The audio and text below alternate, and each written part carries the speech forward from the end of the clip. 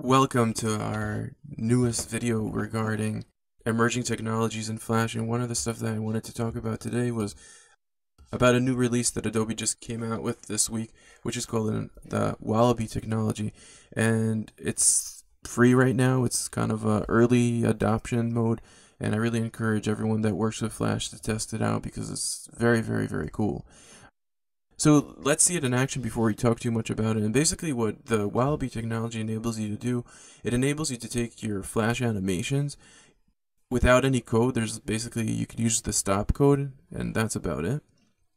Without any code, you could basically take your Flash animations and automatically convert them from Swift files to be HTML5 compliant, which means you'll be able to render them on browsers that don't support Flash, such as an iPad or an something that's Apple's that doesn't support Flash.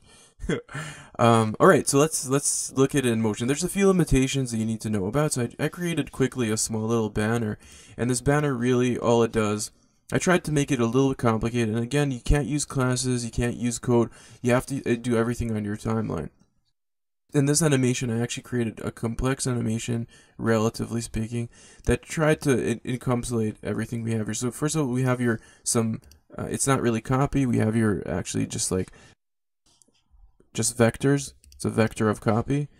And we have on the layer that's actually a mask layer. If we double click on it, it's a movie clip, and in that movie clip there are two classic tweens, classic shape tweens that open up, which are supposed to create our animation.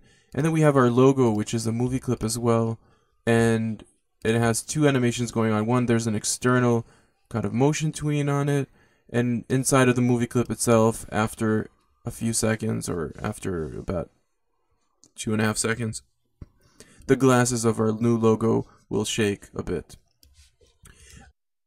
And on top of that, we have just a few static assets, and really that's it. And in the end frame, frame 70, we're actually stopping. That's the only code that we're really using, and currently is the only code that is really supported. And if we run our banner is really a simple, hopefully cute banner that's presenting our new logo. Now, it's kind of stuck in an endless loop here, so we definitely probably would want to fix that.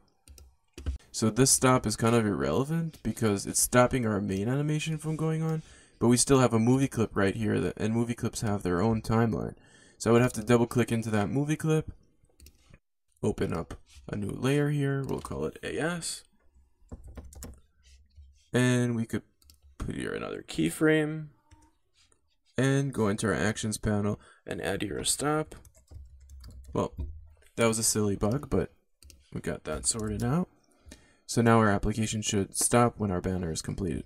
Alright, so we have our Wallaby sample. Now we could actually take this banner that we created that's not using any action script, and we deliberately created an animation that uses both shape tweens and motion tweens, and we have here a mask as well, and there's movie clips, and inside of the movie clips are animation deliberately to try to show the technology and to try to show its limitations.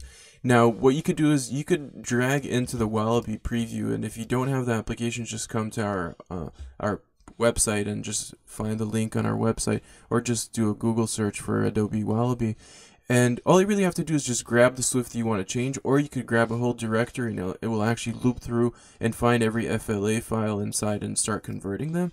But in our case, we just want to take our Wallaby sample 1, so I'm just going to drop it inside of our preview panel. And I'm going to click on convert. When I click on convert, because this application, and I'm just going to give it a location, it's going to be inside of our output. It's going to be inside of our output. That's fine. We're going to replace it because I already did it before.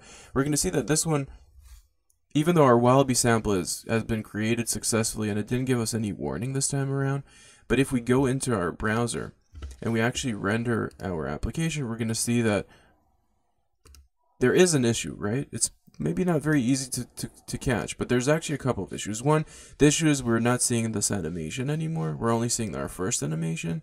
And the second issue, which we don't have any control of right now, and hopefully this is just a bug in the current version of Wallaby, is that sometimes some of the content doesn't really come through. So even though this, if we refresh it again, it's going to be here. If I refresh it again, it won't be. I don't know if it's because of Wallaby or maybe because of our browser.